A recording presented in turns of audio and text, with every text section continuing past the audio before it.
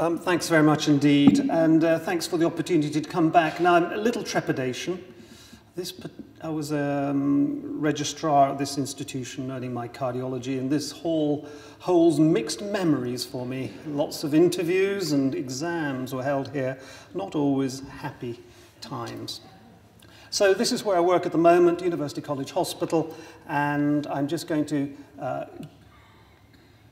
give you an idea of what is clinically an extremely frequent occurrence. I was just saying earlier to Simon that about 50% of the requests for consultation from cardiologists from our oncology colleagues relates to atrial fibrillation in one form or another. The other 50% with ventricular dysfunction, and of course the other 50% both. So those are my disclosures, none relevant to this particular meeting. I'm just going to briefly, because I think it's important in a mixed audience, going to give you a few brief words about atrial fibrillation, because there's an awful lot of hype.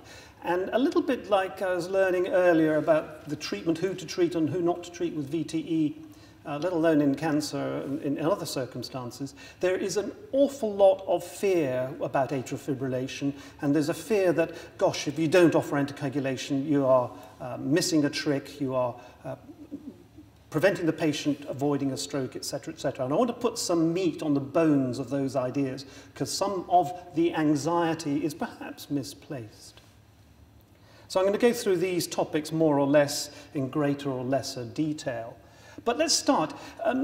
You can say, and I think it's reasonable to say, that the era of the elderly gentleman, and I consider myself one of those, I would go back again, listening and pontificating about what's wrong with the patient sort of began to recede when we had objective evidence of cardiovascular health and cardiovascular condition with the blessed ECG machine.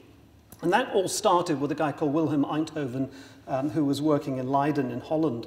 And he developed it in the early part of the 20th century, and he got a Nobel Prize for his efforts. But being at St. Thomas's, I have to plug University College Hospital, because this is where the ECG was first applied to patients. They didn't let Einthoven use it on patients in Leiden, but Thomas Lewis had no such constraints, brought it here, and I don't know why it keeps moving on, forgive me. And this is the kind of machine that he was dealing with in 1911, early electrocardiography. And this is a photograph I took yesterday of Thomas Lewis's book, rather disheveled. I still look at it on my shelves at my office at UCH. So he started that, and this is a page which I think is relevant to this. This is an illustration of atrial fibrillation. This is a book published in 1920, and he made the comment that the characteristic is that there is an irregular pulsation, also that it accounts for more than 50% of all cardiac irregularities. Those facts remain true today. So let's just think about it. In the general population, the prevalence is said to be just about 1.8%. And it rises with age to be about 6% in the over 65-year-olds, and 12% of patients with atrial fibrillation are in this age group. And then there are all sorts of clinical classifications. I'll just throw them out because you will hear them. Paroxysmal, which is self-evident. These are self-terminating bouts, usually short duration, by definition for trials, under 7 days. You've then got things like persistent, long-standing and permanent, which I hope are self-explanatory. And there are some clinical things that you should bear in mind. Increasing prevalence with age, slightly commoner in men than women, slightly commoner in white ethnic groups than black, and there are some familial forms, including some interesting electrophysiologically Chinese families. And then we know some of the things, and then again for all physicians, knowing some of the reasons why it occurs is useful. The biggest potential underlying pathological cause leading to atrial fibrillation in later life remains hypertension numerically. And that's probably because it's associated with your left atrium becoming dilated, becoming stretched. That alters the cells, that leads to changes in the electrophysiology of those cells so that micro re-entry circuit can occur and you can develop fibrillation. Heart failure, then this is more associated with pulmonary vein dilatation, and a lot of spontaneous atrial fibrillation arises from the pulmonary veins as they enter the atrium. Hence, the success of ablation treatment, which electrically isolates the vein from the atrium. And then you've got the common things like coronary disease, leading to small patches of fibrosis within the heart, which again alter electricity and increase the propensity to fibrillation.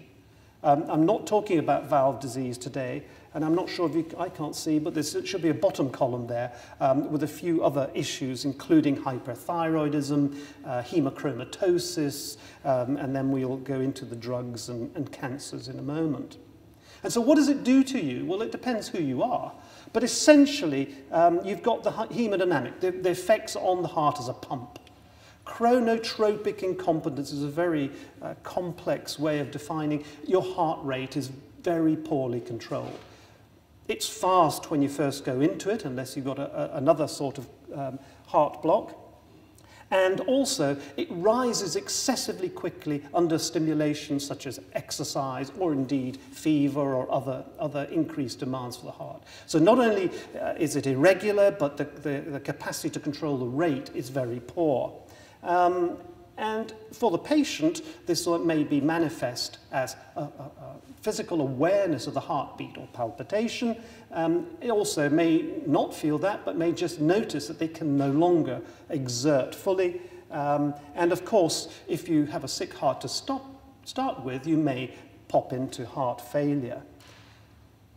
The very fact that you lose the atrial contraction, which is important to get the maximum cardiac output, when you lose that, you will have a fall in cardiac output, averaging roughly somewhere about 10 to 15%, which in a normal, healthy heart, there's plenty of spare capacity, probably not noticeable.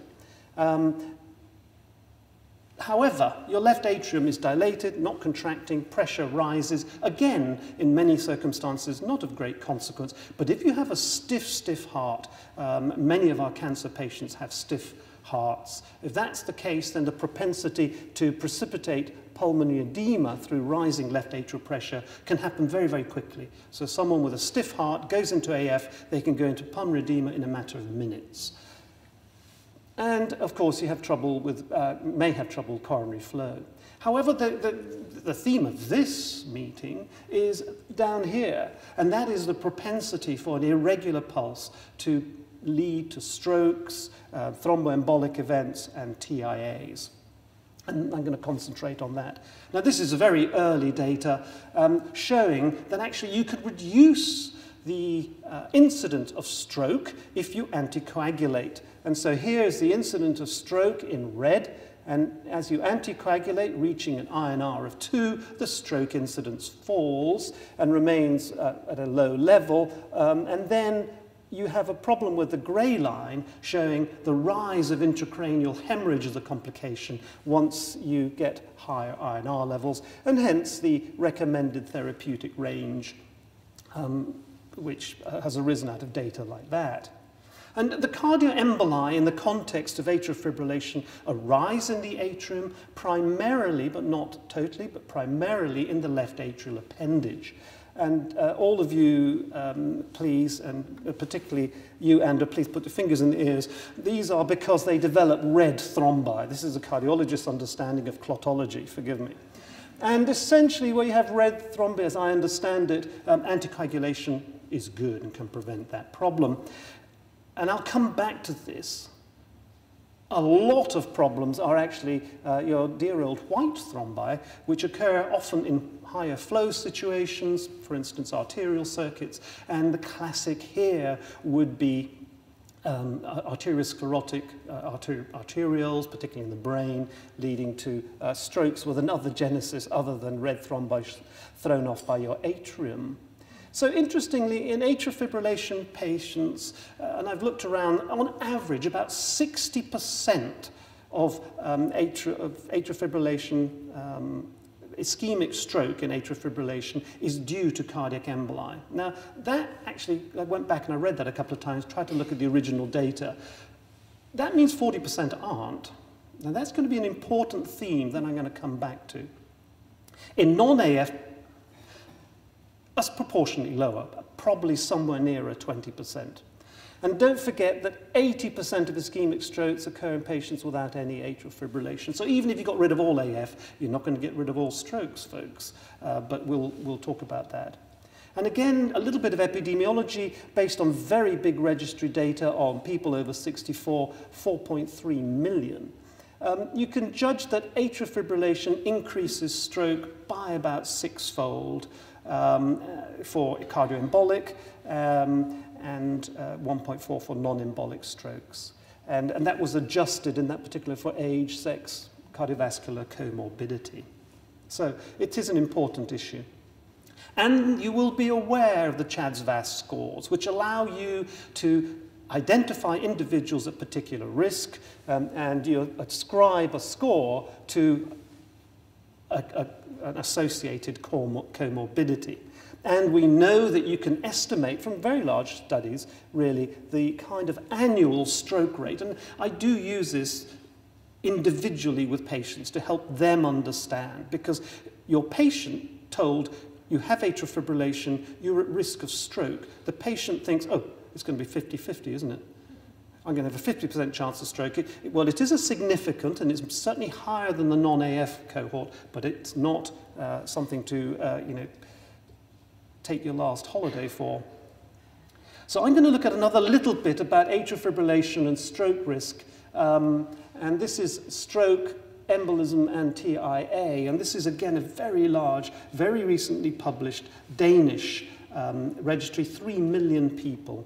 And 80% of ischemic strokes, they note, occur in people without AF, same figure again. They stated a really important and a very fundamental question. What they said is the component of the risk score, CHADS-VASc, that determines your risk of stroke, or are the components only important when you've already got AF? Now, this is important. And they looked at this big study population between 1997 and 2011, and you can see they showed in the ones age 50 at the onset of the study, stroke incidence 0.5%, and we go right the way up here, as everybody's noticed, at 80, it's 8.5% of the cohort, so rising in age. And what they found is this is slightly complicated, but not really. So if you look here, and this is the men, there's a similar data for women. If you look with no CHADS-VAS risk factors, as the group gets older, the risk of stroke rises. And in black are those without atrial fibrillation, and in this bluey-green color, this aquamarine, there's the risk in those with atrial fibrillation. You can see at every point, the AF risk puts the risk up, okay? But what becomes clear when you look at this data, it goes up by a bit. It doesn't go up monumentally until you start looking at the people who've had a previous stroke or previous TIA. The risk also goes up if you have 1 risk factor, 2 risk factors, or 3 risk factors. And at each point, having AF incrementally adds a little bit. But the fundamental point is that your risk of stroke goes up with your CHADS-VAS score, and the AF bit just adds another little bit to it. So in the presence of CHADS-VAS risk factors, AF is associated with a moderate increase in risk of stroke. Now, this is very important when we come to this particular group of patients where our therapy may not be benign because of their risks of hemorrhage. In most cases, AF increases stroke risk less than the age increase of 10 years and equivalent to about 1 score on your CHADS-VASc. Now, this is a caution. Cancer patients, patients being treated for cancers or having cancers are not part of this score. So we use it, and so we should. All right, cancer and atrial fibrillation, they are related. It's really complicated because there are many reasons why so many patients develop atrial fibrillation in and around cancer. There may be direct tumor effects, but I'm not going to consider that anymore. That's pretty rare. However, there are the drugs, surgery, overall inflammation, paraneoplastic, autonomic nervous system imbalance, cancer-related comorbidities. So there are a lot of factors that mean the cancer patient on the treatment is going to be more at risk. Now, the other little thing I came across, which I didn't know, was that recent onset, and this is actually for my cardiology colleagues, recent onset AF is associated and is a marker for occult cancer. There we are. And that's more like it. That's at St. Thomas's. So here we have their data, standardized incidence ratios, and you look here between 0 to 3 months in the early, someone presenting with atrial fibrillation, there is a very distinct incidence of occult cancer. So it's going to make me think differently and make me be a little bit more cautious in all the people that come through my A&E with AF and said, oh, off you go again, you know, it's only a little bout of AF. That if you screen these people early, you will pick up occult cancers. I think that's a message not relevant to this meeting, but it's a really important point. Okay, so let's look. What data do we have about the occurrence of atrial fibrillation in cancer? This is recent onset cancer. This is a review published in the American College of Cardiology. AF in 2.4% at the outset, and then another just under 2% developed AF during their cancer. There's a doubling of the thromboembolic risk. There's a hazard ratios there. 6-fold increase in the risk of heart failure. Most frequently in this particular study was in people having thoracic surgery, usually pulmonary resection for lung cancer. And the risk factors are ones you might recognize: advanced cancer, hypertension, or previous history of atrial fibrillation, a poor physical status, post-op tachycardia, BNP, which marks for heart failure, or difficult surgery or need for blood transfusion. The list of cytotoxic chemotherapeutic agents that also seem to be able to precipitate AF is quite long, and I've given you a non-exhaustive list there.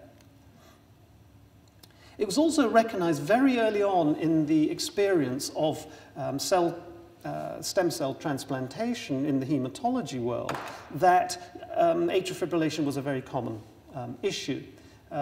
So most of these were plasma cell malignancies, 27% in one study at about a fortnight. But most were in outpatients. That might be an underestimate, and certainly by the number of calls I get, I suspect it is an underestimate. And again, the risk factors are the ones you imagine: old age, pre-existing diastolic or systolic dysfunction, weight gain is interesting, the therapeutic agents, and the rest. So how do you detect it? Well, this is what they do at St. Thomas's, and you'll recognize, those of you in nursing, that he's not bare below the elbows. So this is a better way of doing it, also using a watch. But in order, once you've picked up an irregular pulse, you obviously do need an ECG to help you confirm the diagnosis. But one of the issues with this is that the longer you look, the more you find. And so Holter 24-hour ECGs increase detection rate because a lot of people have silent bursts of AF. Longer sampling intervals using, so that's the Holter, using these implantable recorders. And now, of course, we have this little one, which is a tiny little thing, and you insert it a little bit like you do, you chip your dog.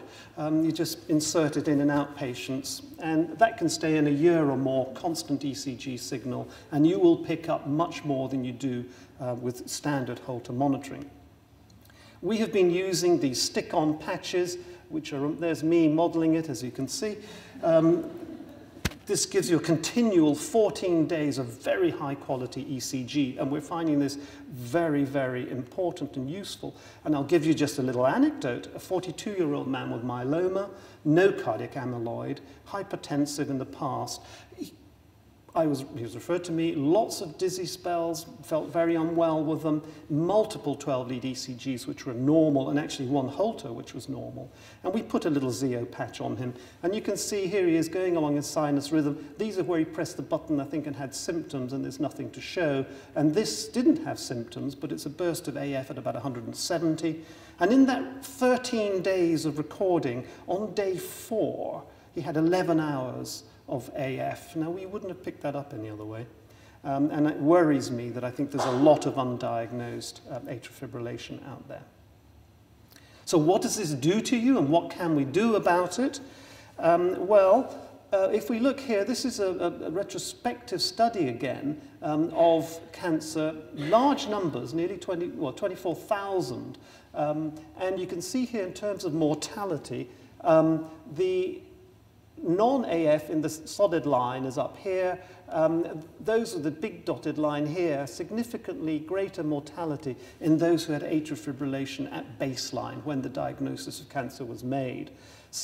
The ones with cancer that developed during treatment, there wasn't a significant difference. And similarly, thromboembolism, not surprising, more prevalent if you had AF, and heart failure more prevalent if you had any form of AF. Looking at how that correlated with CHADS VASC or CHADS score at that time, you can see that the higher the score, the greater the incidence of mortality, whether new or baseline. Thromboembolism, again, the trend more obvious for people with baseline AF. The higher the score, the more likely you were to have a thromboembolic event, and heart failure, again, showing similar responses. And then I tried to look at what is the incidence of stroke in cancer. We're having a lot of AF. How much stroke? More difficult. Again, this is from the Far East. This is from Taiwan. 11,000 patients and multiple different sorts of cancer. They detected 15 strokes. So it's 0.137%, which to me was a bit surprising, interesting. Mostly, they associated strokes with platinum-based chemotherapy and some with gemcitabine. So that was the interval from chemotherapy, so they were occurring mostly early, with a few out to 30 days, and most after the first cycle of chemo. This was the worrying part of their data, and that is that there was a very, very high mortality in this group. And I think a bit like other analogies of people with, we don't know whether it's VTE or not, that having these sort of comorbidities increases mortality very significantly. There is no mention, so we don't know how much of this is related to atrial fibrillation or cardioemboli. We just don't know from that data. And so what do we do? What do we do particularly where it comes to thromboembolism? Well, having read all of this, I think the principles have to be the same as they are for all atrial fibrillation patients. And the AF in cancer reflect underlying conventional cardiovascular risk factors. So I don't think they're any different in that behavior. But what is different? You would expect it to be higher. I mean, I would expect it to be higher because many cancers are prothrombogenic. So far, the data is not showing that, but I don't know if it's because we haven't looked or what the reason might be. So I'm just listing the cancers that have a prothrombogenic potential as well as the drugs. So the prospective data aren't available, and we have to address these issues very much on a one-to-one personalized basis. And dear old NICE have the algorithms that you may want to follow. I'll just deal it because we do come across this every so often, and there's a hesitation amongst our oncology colleagues sometimes that if you have severely compromising, may not be life-threatening, but severely compromising acute AF in a sick person, don't hang around, cardiovert them. Don't wait. This is all very well validated. You can try pharmacological, but the difficulty with pharmacology is that virtually all the drugs we use in this context will further exacerbate the situation. They will lower the blood pressure. They take a long time to work. You can have someone then in pulmonary edema, hypotensive, with drugs on board that may not wear off for quite some time. So it becomes very difficult. Whereas a short anesthetic or sedation and the cardioversion may well be all that's needed. If the patient's not so much an extremist, but you're very keen to get them back into the normal rhythm, then using transesophageal echocardiography to guide DC cardioversion to make sure there's not an intra-atrial thrombus makes it safer, reduces the risk of precipitating a thromboembolic event during cardioversion. You can also use drugs in the same thing. And the drug list, you'll be pleased to hear, like most of cardiology, we don't have many drugs to play with, and the list is as long as 2. Possibly there are a few other newer versions of amiodarone and a few other short-acting beta blockers you might try, but they're not generally available in this country. In terms of anticoagulation, again, it's fairly straightforward. We have a lot of data within cardiology, not necessarily prospective, not necessarily randomized, that you can cardiovert people using low molecular weight heparin for a period and reduce the risk of thromboembolism. So we would recommend that we go down that area with low molecular weight heparins. And so with established atrial fibrillation in cancer, again, the main thing is what is that individual's risk of stroke? And apart from CHA2DS2-VAS, you're going to bring in the specific cancer, and you can then assess what the bleeding risk of what you're going to do is going to be in that individual. And there are algorithms around essentially saying what I've just said, and you can follow those. Essentially, we use those as a guide, and that's certainly the way we manage it at the moment, for lack of anything better. So which antithrombotic therapy? I'm not going to stand long on this. We've already heard that actually controlling INR in the context of cancer and cancer chemotherapy can be really difficult, and they do not necessarily do as well, and they have an increased hemorrhagic risk. There are potential benefits for considering low molecular weight heparin, and we do use, but we don't have any data yet to reassure us that this is the appropriate response. It is in every other area that's been looked at, particularly in the, if you like, the recuperative period, then we don't have data on antiplatelet agents, and to my mind, combination therapy may well be something that we need to think about, but haven't yet. The list of unresolved questions is very long. And virtually anything to say is unresolved in terms of prospective trial data. And so we end up with our dear friend Donald Rumsfeld and his, there are known unknowns, there are things we know that we know, there are known unknowns, that is to say, there are things that we know we don't know, but there are also unknown unknowns, and there are things we don't know we don't know. I think that summarizes this. And that's where we are. This is the problem. That's the database, and that's us trying to make some sense out of it. I'll just say a couple of things. It's commonly seen in the context of cancer. We see a lot of it.